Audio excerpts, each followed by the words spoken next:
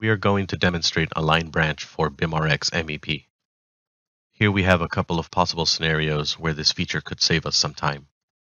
Let's begin with this vent here that is way too low. Here in 3D, we go to BIMrx MEP, Align Branch, select the main, then the branch to be aligned, and we're done. Now we can connect it as we would normally. Here we have that same vent rolling off the main at an angle. The same steps apply, and we are aligned. Now we can connect with no issues. This also works when connecting vertical elements such as this waste stack and this branch. It is important to note that we can pre-select elements that we want to adjust along with the alignment. I'll demonstrate that here.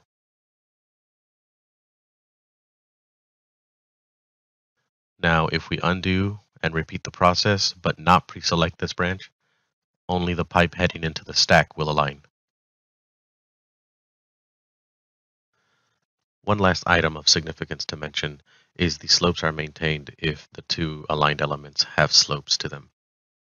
In this example, we have two different slopes on these pipes. We run the command and we see our slopes are maintained. There we go, a line branch for BIMrx MEP.